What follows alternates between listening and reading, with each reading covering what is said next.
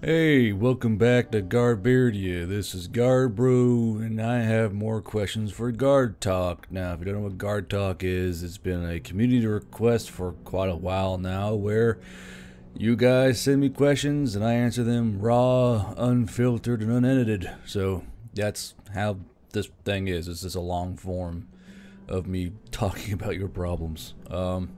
Got some pretty good ones today that are some pretty real life issues that a lot of people deal with on the daily probably, so we'll go ahead and get into those. So the first one is about something that all military personnel probably have an opinion on, and that is, do you have a complicated opinion on the Afghanistan withdrawal?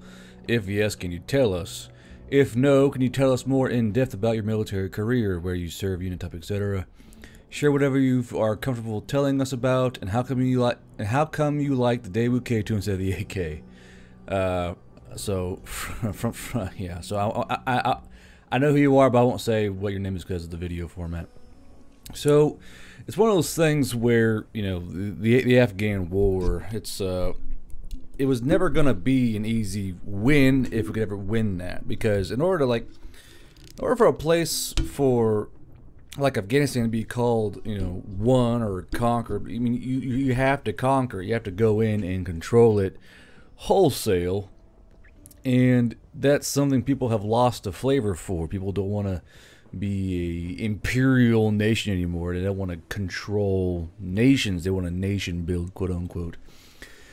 And there's a lot of how do you say, cultural things with Afghanistan that, I mean, a lot of us knew was doomed from the start. I mean, people wanted to go in there and give them like these schools and all that and help train their military, but if you spent even an hour or two reading about, you know, Middle Eastern military cultures, especially Afghanistan, it was never going to go well. It never was. I equate Afghanistan to Vietnam, where in order to absolutely win that war, you need to completely decimate your enemy wholesale and then literally control their conquered lands.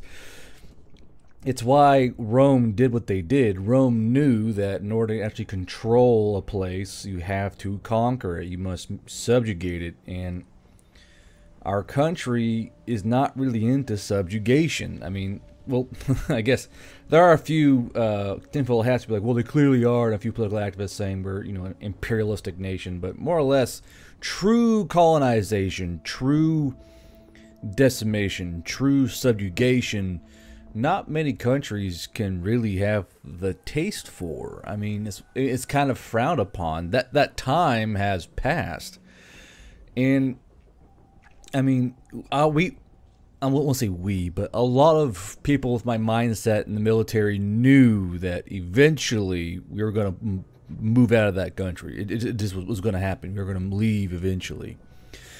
What I take issue with is the absolutely horrendous way we did it. It was tactless. It was spineless.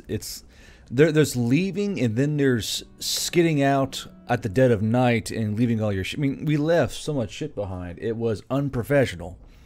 The biggest issue is that it was an unprofessional withdrawal that kind of besmirched our name as a nation, really, and it was all done by fucking Brandon.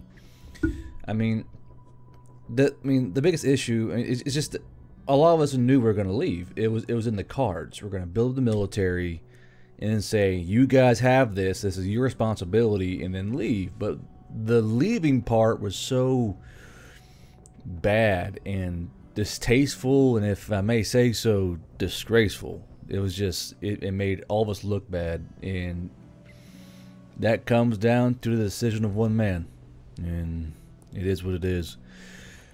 Military career: I was a military police officer with 10th Mountain 4th Brigade Brigade Special Troops Battalion, MP combat unit. It is what it is.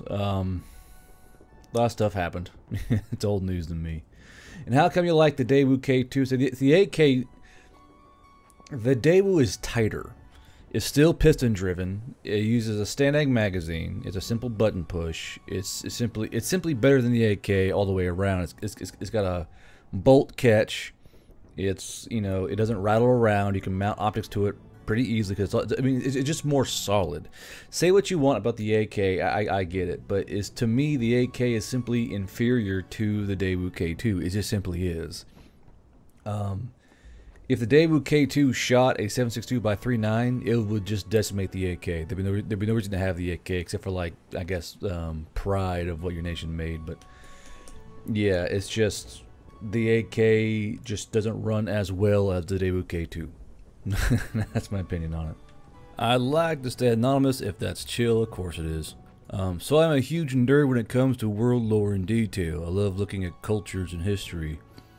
So my question is a little weird, but what is considered love in the Veil? We have seen a lot of couples in the story, so I wonder if the issue has even come up. This is not about forcing inclusive ideas for the sake of it. Those always fail and simply pander to an insulting manner to those included. I'm simply wondering if anyone even cares about who someone loves, be it a race, gender, or birth world, as it always brings more realism in. So, I get your question. So, love is love on the Veil side. That is true. However, love comes to a pinnacle when it comes to cross-race relations, and I'm explaining that because, in my canon, races cannot interbreed as easily as like D&D 5e. It's simply not. It just simply isn't. So there are couples in the Veil who who kind of date or marry other races, but they may become discouraged about the lack of children. So there are times where they will find suitors to make children with them instead, usually male to female, like male spouse to female donor is how it's usually done, and then the child is then reared as their own child. It's kind of how it is. However, there are those who take their marriage seriously and as a mixed race marriage, and then they go above and beyond baby making to have that chance of having a half-born child. And there's actually a god named Melanie who she is the god of love and marriage and that kind of stuff, and she absolutely adores mixed race marriages that are able to have a baby, because to her that means their love is so strong and unrequited that they didn't want any other, and they would rather try and try and try until death to have a child than simply find a donor or adopt or whatever have you. So, I mean, love is what it is. There is love in the Veil world. Obviously, there's marriage and that kind of stuff. There's also same-sex marriages, because that shit just happens. All right, that's how it is. Sometimes you like the same thing that you have, but the god Melanie, who's all about, I think I'll find you her thing real quick if I can. Yeah, there she is. So in the combat controller manual, I actually did blurb on all the gods, and Melanie is the goddess of love and devotion. That is her thing. She's all about making love happen, marriages. Usually her shrines are at places of marriage. Really, people don't get married in churches. They get married at like shrines and such. And Melanie's shrine is people go to get married, more or less. And in the Veil world, to have a mixed race child is a huge thing, because they're actually rare, unlike D&D 5e. A mixed race child means your parents loved each other so much that they would rather, instead of going and finding one of their own race to have a baby with, they'd rather try that hard to have a child together. And then if you're a product of that marriage, you are special. You are actually special, because it's really hard to do. And if you are a mixed race child from a mixed race marriage, Melanie actually is called the favor of Melanie, where you are favored by that specific god and are kind of watched over. So there's a twist on love in my cultures, where there are folks who love each other, but they kind of like, well, we need kids, and they want to. They kind of go the easy route.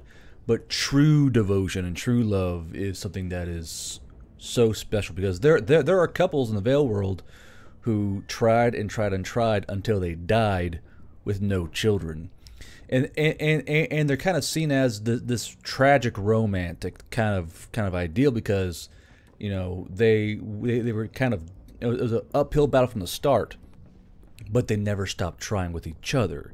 And that's considered true love, where, you know, true devotion, where nothing shall get in our way.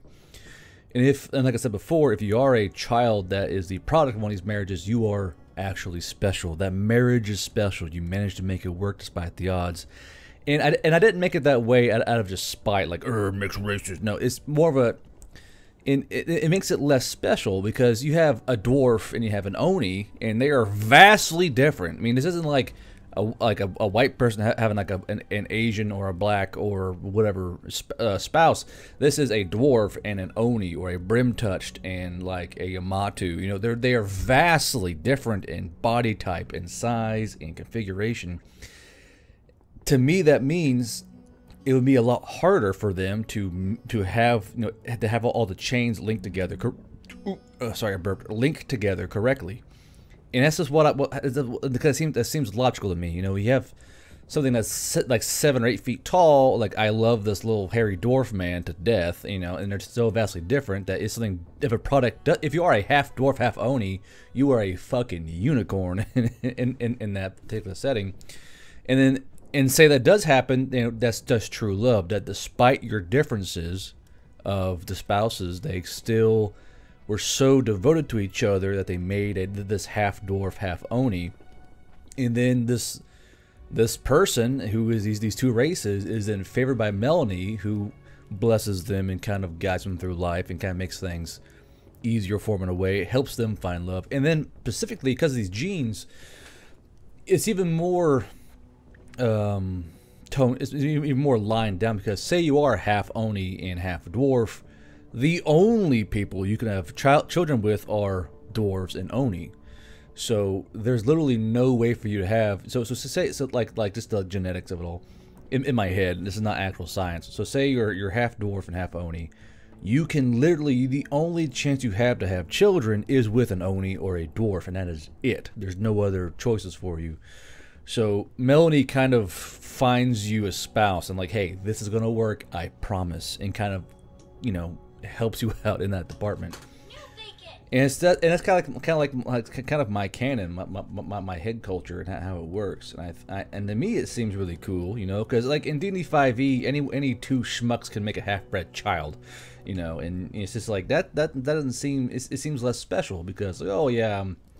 You got guys going, I'm a quarter dragonborn, quarter human, quarter elf, quarter like that's kind of like just making a cocktail person, you know, like it's not as special or unique or as hard, you know, because if in your setting anyone can bone down and make something, you know, just that's radically, you know, different. It's just like the why that doesn't make you special. It kind of ruins the mystique of this kind of thing, because these are two cultures intermingling and creating an offspring. So I want to take it a different direction.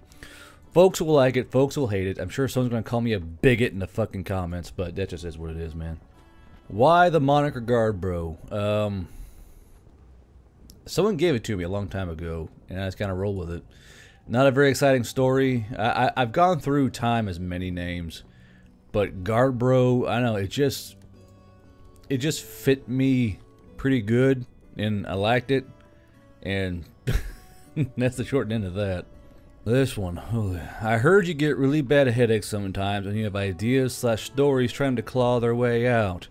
I know this is going to sound like a joke, but maybe you should try a tinfoil hat to see if the source is external.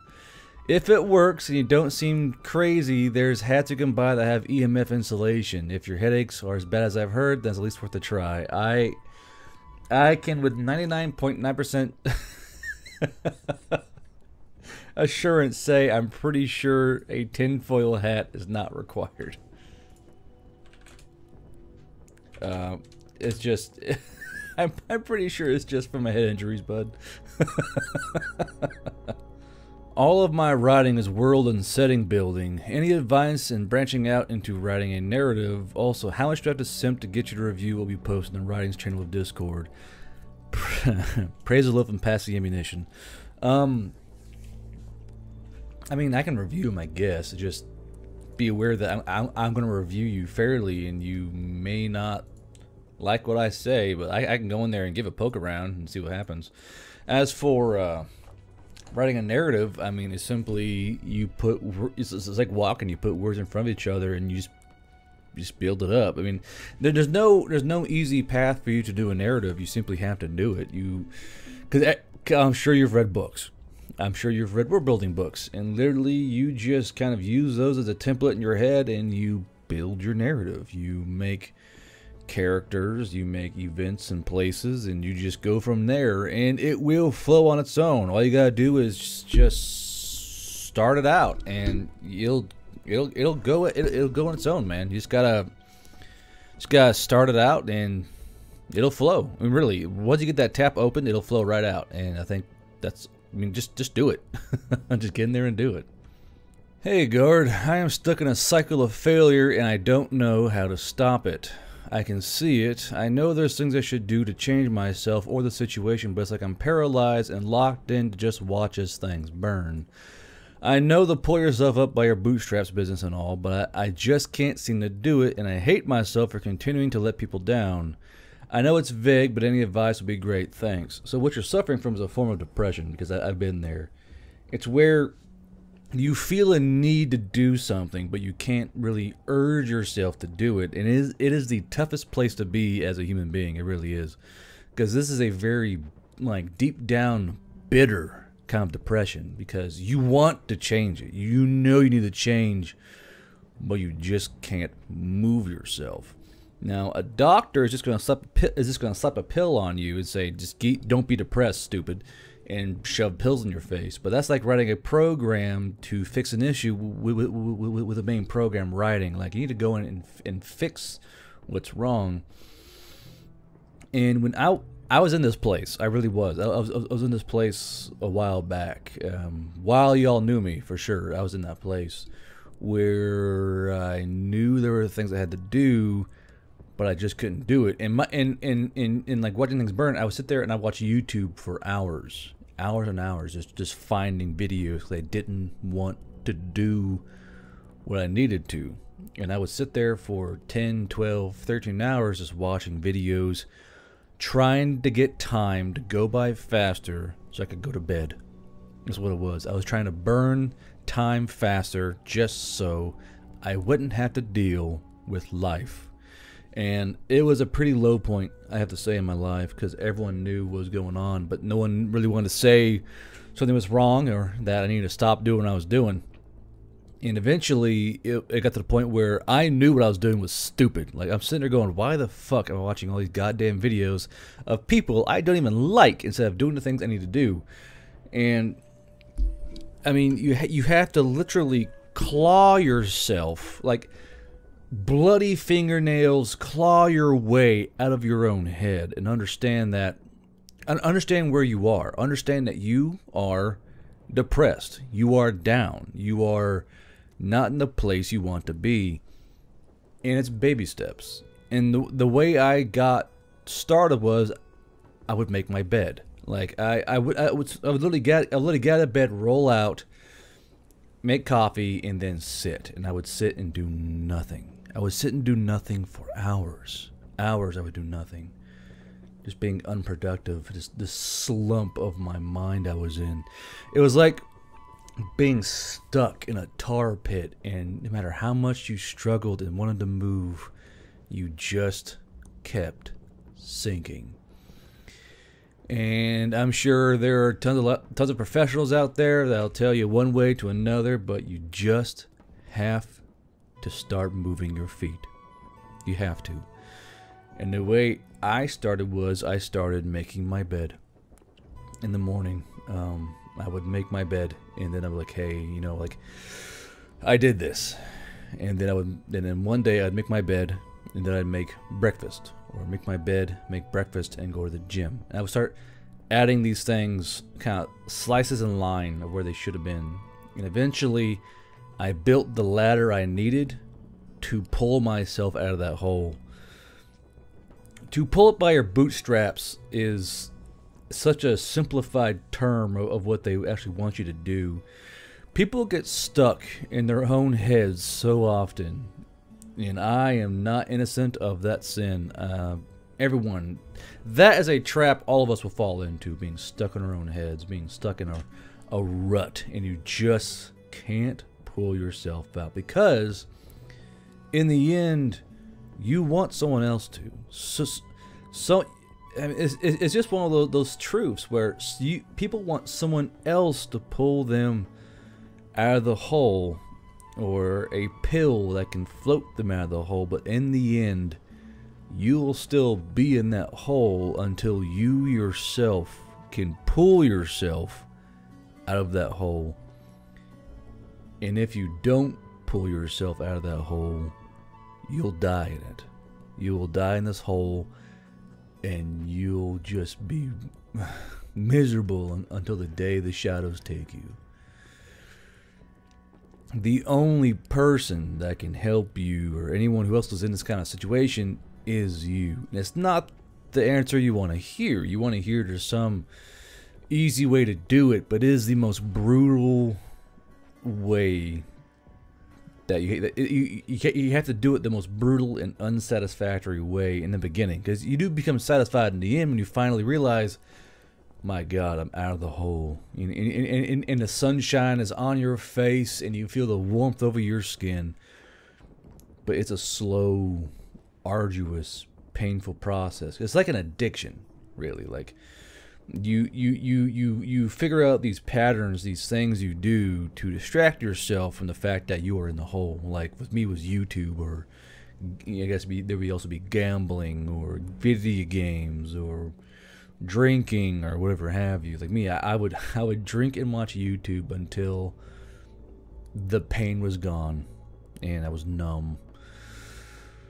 But you can only stay numb for so long. You can only stay paralyzed for so long. And like you, emailer, you say you know, I know there's things I should do to change myself or the situation, but it's like I'm paralyzed and locked in just to watch this thing burn.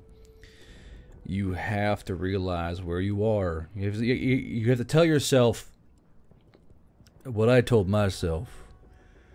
There is something wrong here. You know there's something wrong here, and you know you're doing wrong. And you have to tell yourself that, and you have to understand that what you're doing right now is not going to help you. It's not going to help others. It's not going to help you, your wife, your husband, or your kids, or your family. People need you. Someone somewhere needs you to be you. And you start with baby steps. And you have to, because if you do not, that hole will keep you, and that hole will be your grave. Start with baby steps. Start doing small things. Work your way up. Build your ladder step by step. And as long as you're consistent and have self-motivation and self-determination and self-discipline, you will slowly climb your way out of that hole. You can't just lace up your bootstraps and call it a day. You got to put on your boots and your hammer and your saw and slowly make that ladder one step at a time. And I can't do that for you. No one can be able to do that for you. Only you can do it. And you just have to do it.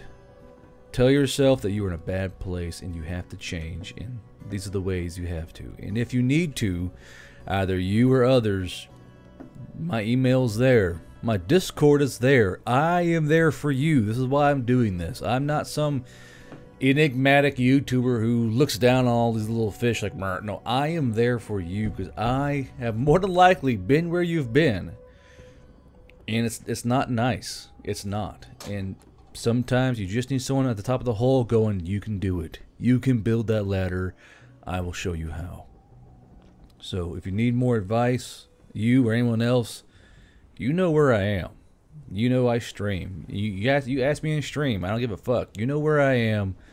Just ask me. If need be, I can give you my fucking cell phone number. You can call me and we'll have a chat. I don't care. I've lost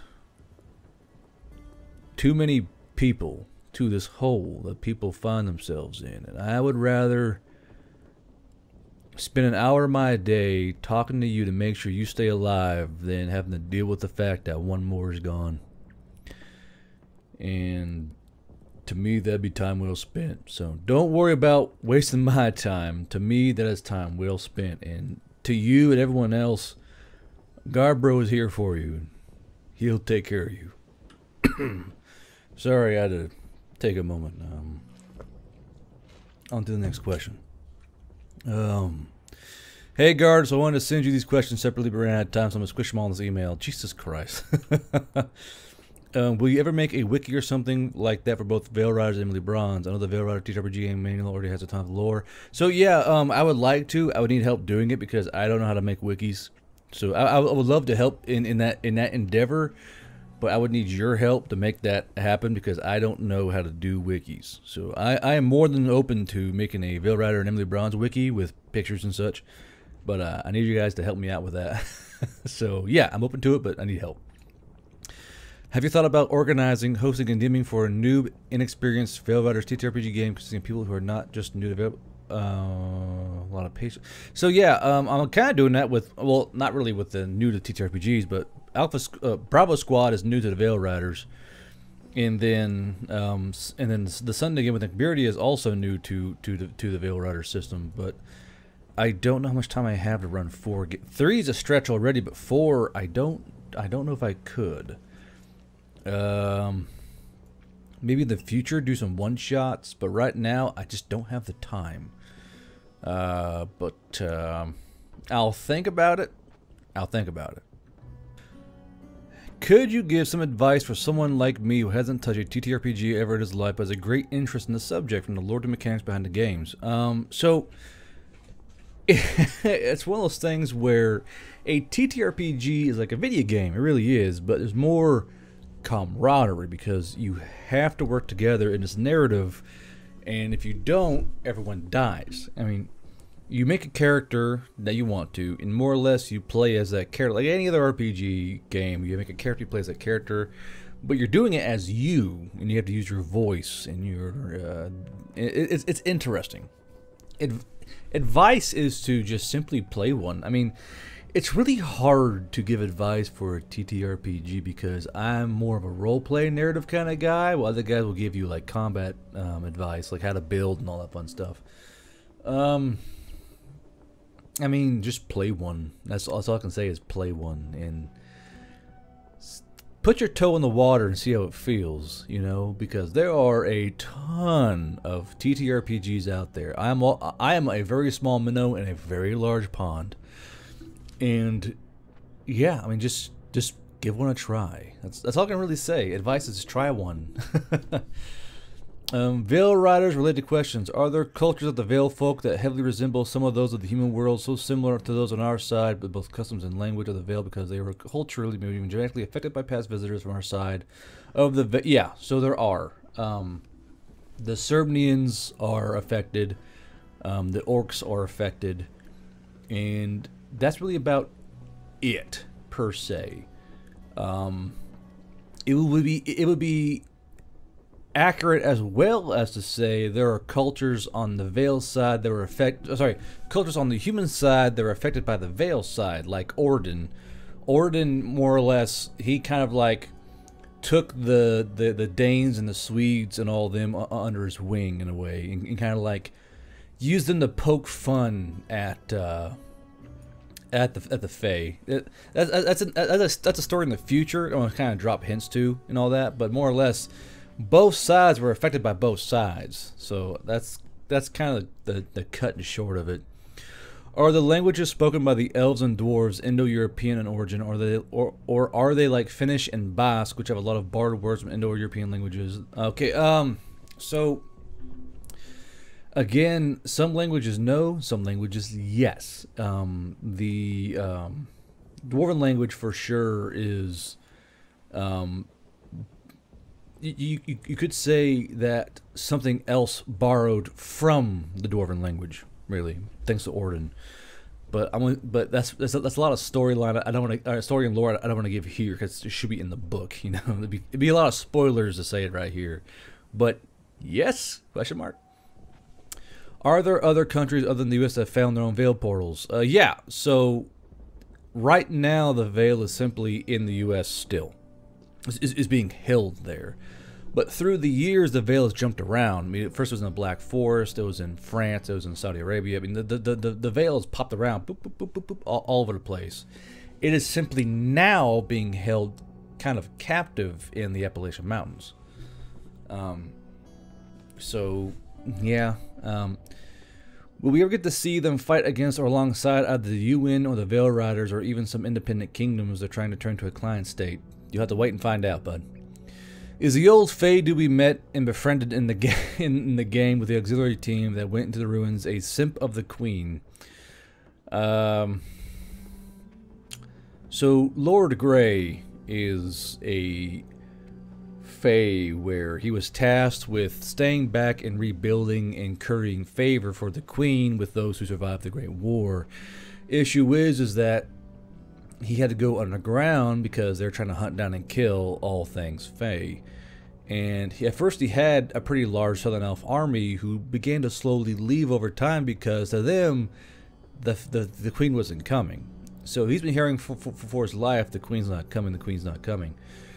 But he still felt it was his duty to stay there and still try and curry favor, even if he was all by himself. So I wouldn't say he's a simp with the Queen. He was simply not really a simp, but more of a he felt attached to duty, you know, and felt he was charged with this task. So he's going to do this task to his full ability, and simply was worn down by time. That will be all for now. Really like this segment of you reading our questions, regardless of whether or not it's very personal, general, or specific, or to the lore of your stories. Keep it up, guard, or should I say guard daddy. LMFAO, please don't break my spine. It's too late. I already know where you fucking live. Hey, my name's Redacted. My main question is about necromancy, if it's used thing in the Veil Rider universe. My second question is if blood is being used so much, why don't mages just sit near a battle with and in Alucard's words, get their sip on? So more or less, blood is a very particular thing. Everyone has their own blood. To consume someone else's blood is like trying to put A positive blood in an A negative body. It's gonna work kind of, but not as well as it should, if at all. Not to mention, not all blood is really magical. Like I was having a book, like if you just fucking open a goblin and suck down, you might not get anything. But you may get something, but more likely you get nothing at all because it's not very magical blood. Everyone's blood has its own like concentration of magical influences, really. And as much as people want to just have like a blood bag around them, I guess the only real way to have a blood bag in this universe would have like a twin. I think if you had like a twin who had the same blood type and the same blood like chemistry and all that, you could possibly just suck them down, you know, have a straw and cast big old magics. But even then, I mean, that'd be like super hardcore, like heresy. You know what I mean? Like really, really frowned upon. As for necromancy, it's kind of the same way. So general necromancy is one of those things where, in my eyes, my non-professional eyes, it was never done correctly. They just animate a body and call it a day. Well, what's keeping that body going? What commands it? You know, because if the brain's rotted, what's doing it? And in my eyes, necromancy should be done in a very distasteful way. So, in the Veil universe, all the souls of the fallen and dead return eventually to the core and are then reincarnated into someone else. And with necromancy, you have to literally steal that soul away and rebind it to a corpse. It is possible, but ain't no one gonna like that shit. The gods themselves, I know Corinja, Orlur, and I believe, where is she? Not Finitri. I think it's Rhodos or Ryan. One second. Where's that stinking? Itis, that's right.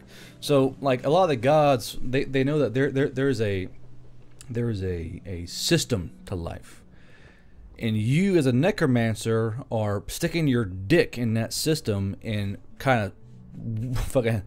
They're literally like helicoptering your dick in the system, and it's just frowned upon. And plus, you have to take the soul, which is bound back for reincarnation, stealing it, and then rebinding it to a body. And then that soul is aware. So the soul is then kind of manipulating and using this dead body that's being powered by your magic, but they're moving it because that's their body. Only they can move it. So the soul is aware the entire time of what they're doing and what's happened, but also are controlled by you. So they know they're under control, they know they're being resurrected, and they know they have no choice. So you're very slowly torturing the soul day by day in this macabre puppet of their old body. So my necromancy is far more darker. It's far more gritty, as necromancy should be. You're not just raising a body and making it move around and serve you wine. You are taking a soul destined for the core in reincarnation, stealing it, rebinding it, and then controlling it. So, a bit different. This email's a bit shitposty, but I do want to ask, do you still have hope of a somewhat better future for the current generation, or are you like me who thinks that things aren't going to get good again? Like, do you also think that the current generations are just fucked, or do you think there's a chance for us to have a somewhat positive road ahead? Also, while the audience might not see my email, you can guard. I really doubt it would take very much effort for you. Yeah, I know who you are.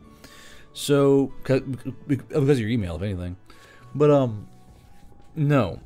The current generation has not suffered enough. They've been given too much leeway, too much pleasure, too much leisure. They're too soft. But here's the thing. It doesn't matter. Because hear that rain? My goodness. All things come in cycles. As the old meme goes, bad times create hard men create good times create soft men times create hard times. Unless there's a huge event that causes this generation to harden up, to understand that life isn't all fucking poggers and fucking Fortnite tokens or whatever the fuck they do. They're gonna keep thinking that life is easy peasy lemon squeezy, but they're not suffering enough. There's not enough hardship.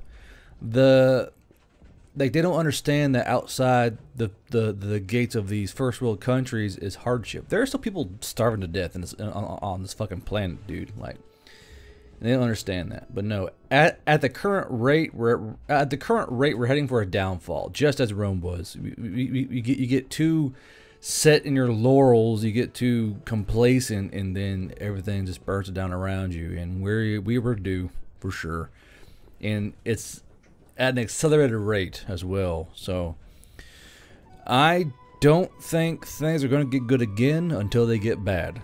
I'm one of those people who believe that in order for good times, you need hard times. For a good society, you need hard people. And that's just what I think.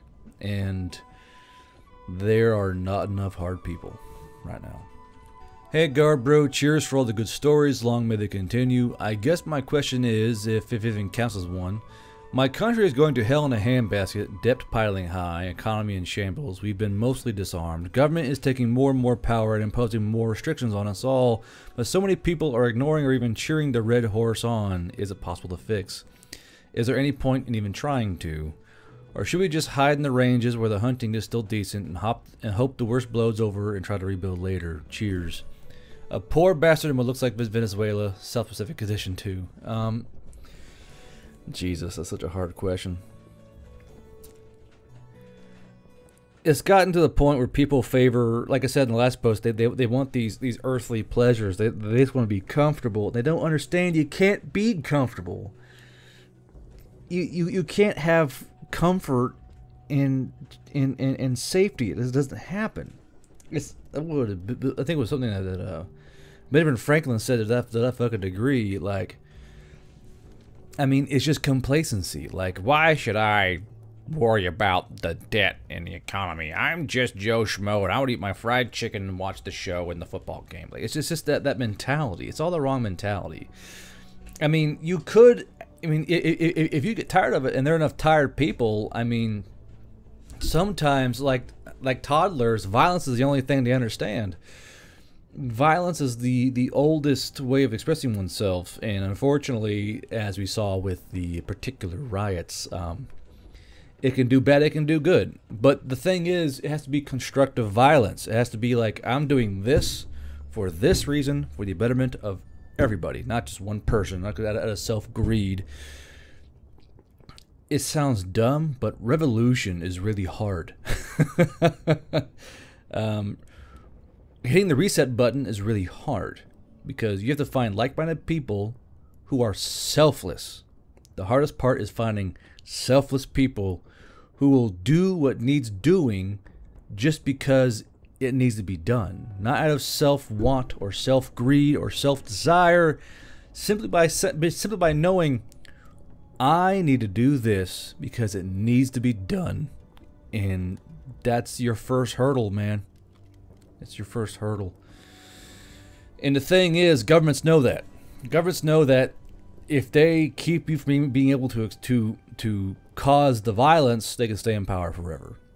They keep you comfortable. They keep you sedated. They keep you complacent with this fried chicken and football Sundays. And then people become complacent and fat and happy at where they are. They don't understand they're in a box. They think the sunshine lamp is real sunshine. But you gotta ask yourself, what can you do? Do you punch out and go somewhere else? Do you flee to somewhere else? Or do you know what needs to be done and take fate into your own hands? And that is a question only you can ask yourself and only you can answer. I cannot do it for you. In the end, you could just wait for all to blow over, for the collapse and the eventual rebuild, or you can put that hammer in your own hand. It's up to you, and I cannot answer that for you. Dear Garbro, first off, shout out to the Discord. For as much as they unsettle me, sometimes they are decent people who have helped me get through this lockdown I'm currently in. My question is, I know who you are. My question is, if you are burnt out, is it bad to have a mentality of, as long as the world is turning, I will keep going? I've recently been told that is a bad way of thinking, but clearly there's no alternative if something else changes. Also got my flatmate to start reading the book. He wants to know your favorite Viking fact. My favorite Viking fact is that they were very clean. Vikings had nose hair pickers, trimmers, brushes. They were actually very stylish people from what we can tell. From what you can tell by the Vikings, they were pretty fucking dapper. And then I believe it was people were pissed that Vikings were stealing females from other places by looks and because they didn't smell. We can't confirm it, but you know, stories and discoveries, they're pretty clean folk.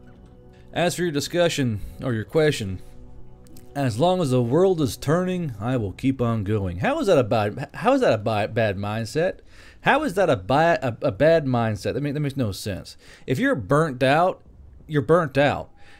If your candle burns bright, you will turn to coal eventually, but you always relight. You always come back. No one's burnt out forever. If you're burnt out, you go, I'm going to tap out for X many days or X many weeks, and I'll be back. Because the thing is, what your mentality is true. If you are burnt out and you're like, I need a moment, the world is going to keep turning. The world's not going to end because you're burnt out. You're not going to turn to ash and fade away to nothing because you're burnt out. No, the world's going to keep turning, and so will you. As long as the world is turning, I will keep on going. There's nothing wrong with that. Whoever told you the bad way of thinking deserves to be smacked in the fucking nuts. That is not a bad way to think. Because I want to break down that phrase into what I think it means. No matter how bad things are, no matter how bad things get, how tired you are, how depressed you are, how sad you are, how happy you are, the world is going to keep turning, and so will you. You will turn with it. That's a great mindset to have. That's how you pull yourself out of depression. You go, you know what? I am still going forward. Each day progresses and I progress with it. Why shouldn't you think that as long as the world is turning, I will keep on going? That should pull you out of depression. That should pull you into the sunlight. I don't know why they told you it's a bad way of thinking. Who the fuck says that that's a bad way of thinking? It's like a fucking sheep to me.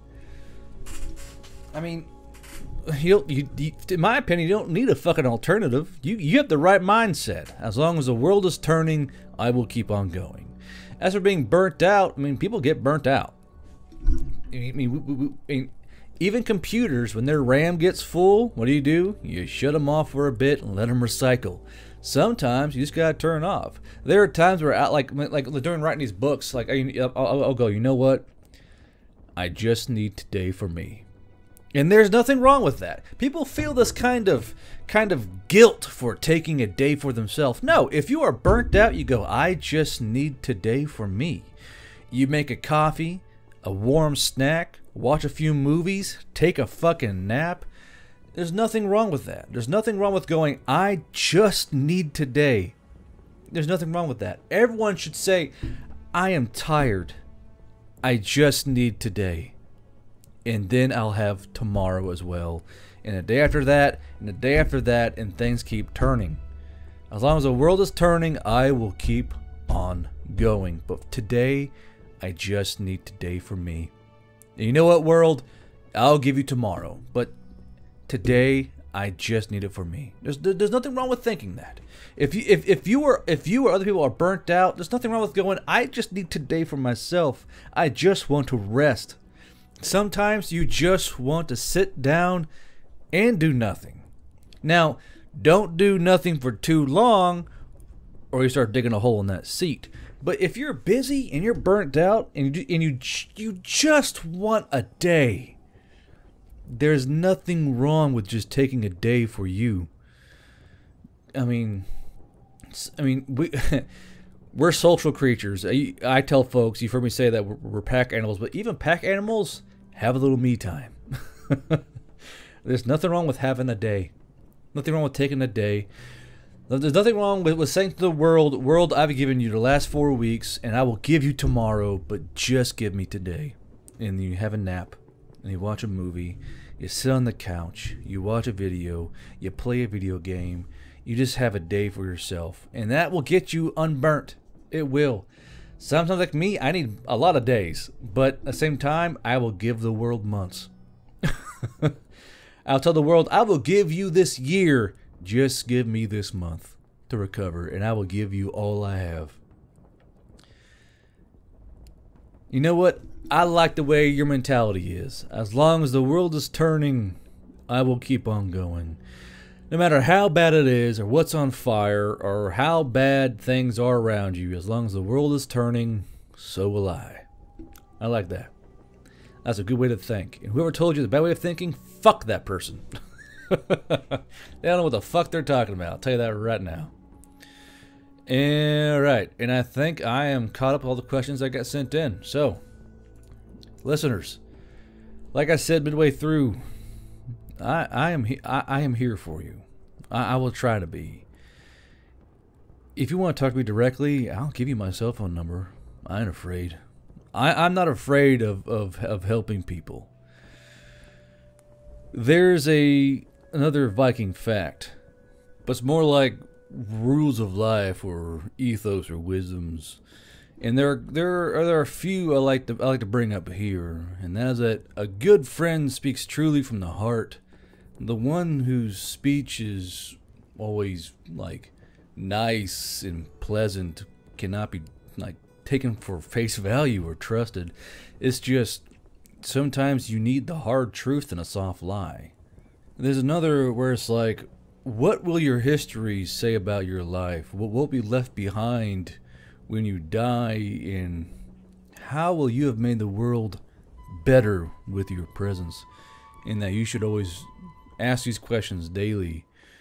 And if I can help you guys, like I'm a very, very small fish in a very, very large pond, but if I can help you guys get through your day better, deal with life better, I will consider that a life well had, time well spent, and I see no waste in it whatsoever. It's one of those things where you have to think of ourselves as like a candle. I mean, a single candle blown out stays blown out forever, but a candle surrounded by other candles, if you get blown out, someone else can relight you. Someone else can help you get your light back. And if need be, I'll be your candle. I don't mind. All you have to do is ask, and I will do what I can. I may I may draw some weird things and get large donations, but I can't always help financially. But if I can, I will. If you need the hard truth, I will tell it to you without a blink. And if you need someone to talk to as the dark encroaches upon your eyes and soul, I'll be your candle in the light if need be. Because sometimes that's just all we need. Someone to talk to. And it's best to talk to someone now before it's too late. Because unfortunately, there are some actions you can't take back. And folks think that in the end, no one will remember them as they do these actions, but it leaves a stain that you have no idea, and you have no idea how far it'll reach. So, I guess in closing of this video and all these questions, Garbro is here, and he will listen. All you gotta do is ask. Until I see you next time on this side of the veil, stay safe out there.